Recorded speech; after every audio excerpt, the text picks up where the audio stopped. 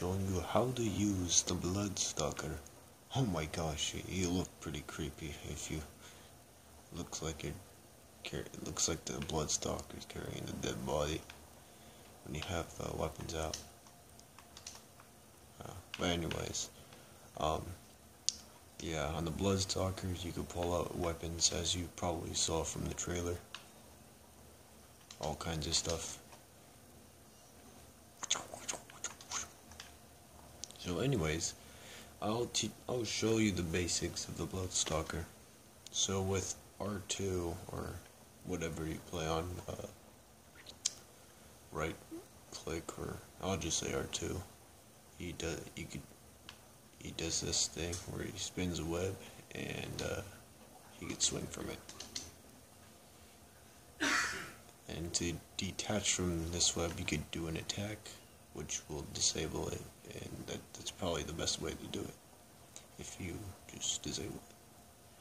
And if you click L2, you can use both webs and lean forward. It'd be easier to do it off of something taller to demonstrate, like in the redwood thing that I just did. Now, the Bloodstalker has 2 jumps, which is very unique to this game because no other creature has 2 jumps. Well, maybe the Managama, but I don't think that really counts. Which the Managama can go up to 3. And if you hold A, you can do a super jump. And along with that, you can do another jump, which is also pretty useful. And you could charge up this powerful jump as you run along. Wait, hold up. You could just like run along and then boom. And yeah. Hold up. Let me get back up here. There we go. Yeah, the double jump is very useful. You can do it in like all sorts of directions. You could double jump backwards. You could double jump sideways. And of course you could double jump forward in the other direction. Anyways, I had a long commercial break. Forgot what I was going to show you, but I'll show you this. So, if you guys don't know, you guys can walk on water and you can get the fish from below. Just come your fish and you could eat it, just like that.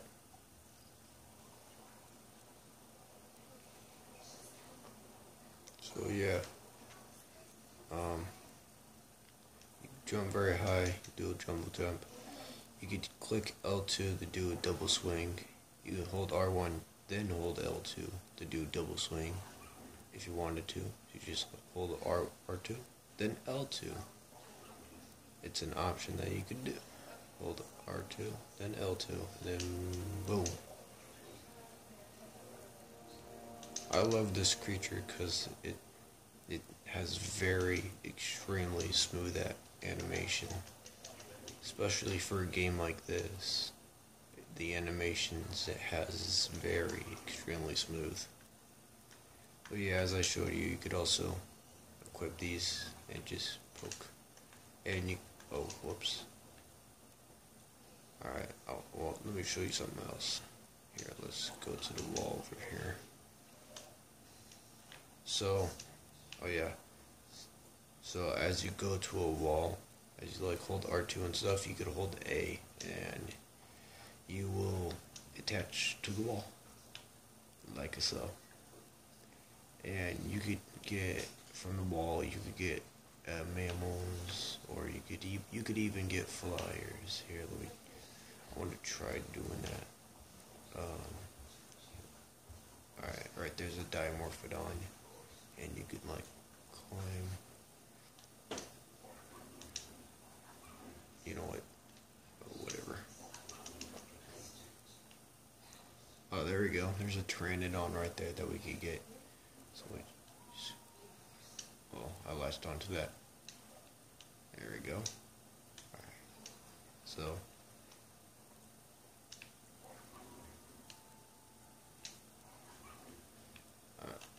okay, there we go. I forgot to cancel. So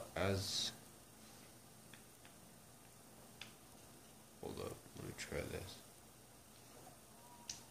There we go. Alright, I'm officially attached on the rock. Now, as you're on the rock, you get flyers, like as small as pteranodons, and just bring them toward you and gobble them up. Just like that. And then bam, you killed someone on PT, and they weren't able to pick you. Another thing you could do is, oh, get that boy. So you could rail them in, and then you could just let go, and they'll just stick to you. You could even bring them along with you as you jump. But you can't do a second jump while they're attached onto you. But you could just bring them wherever you want, kind of like a leash on a dog.